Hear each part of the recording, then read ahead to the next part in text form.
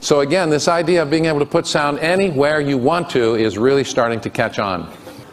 We've got the military had just deployed some of these into Iraq, where you can put fake troop movements a quarter of a mile away on a hillside. Or you can whisper in the ear of a supposed terrorist some biblical verse.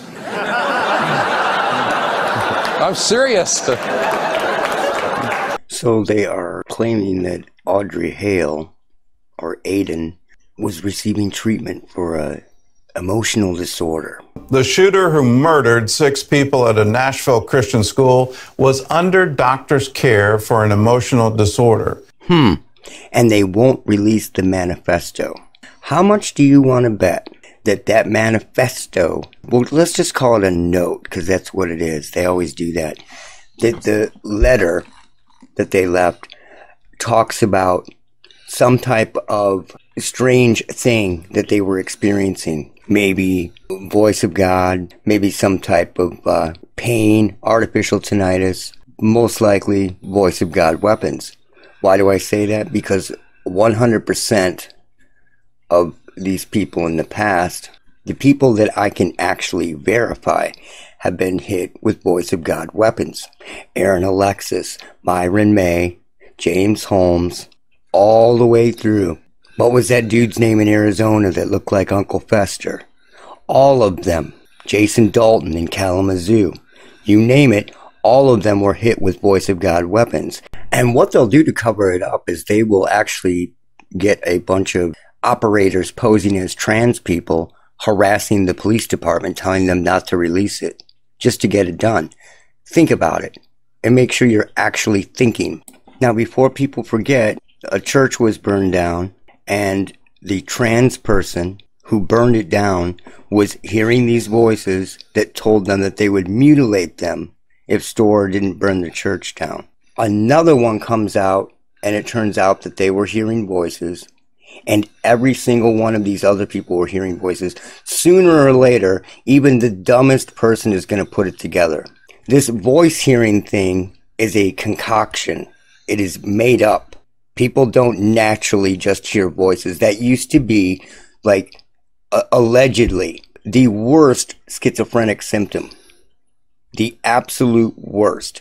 Now it happens to people all the time. Oh, you're taking Vicodin. Oh, right. So you're hearing voices probably from the Vicodin.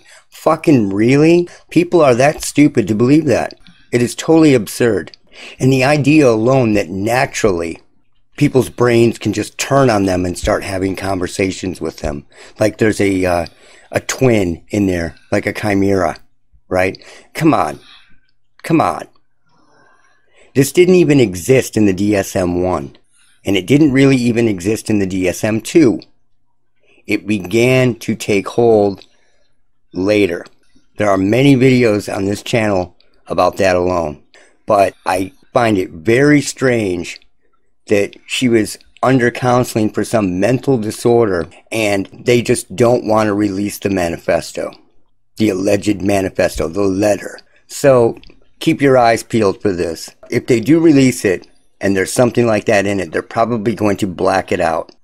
Because they've just been covering up the voice of God weapons with mental health bullshit lately. So if they do come out with any more details about this person, pay close attention to how they spin the mental health narrative. Because they're going to try to use this as well to take away guns. But if every single one of them are all hearing voices telling them to go do things, every single one, including the Boston bomber, this is getting a little weird even for the most normie average person. It's just off the charts. So if it happens again, people could start putting it together. It's crazy that they want to come down on these with these gun laws so bad. Look at Chicago, man. Look at Chicago. Chicago's like gun-free, right? And people are blown away there more than fucking anywhere. It's madness. It is such backwards thinking. Ugh, that's it for now. Look out for Charlie. So again, this idea of being able to put sound anywhere you want to is really starting to catch on.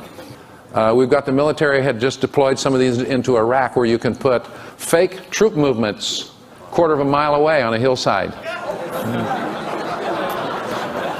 Or you can whisper in the ear of a supposed terrorist some biblical verse. I'm serious.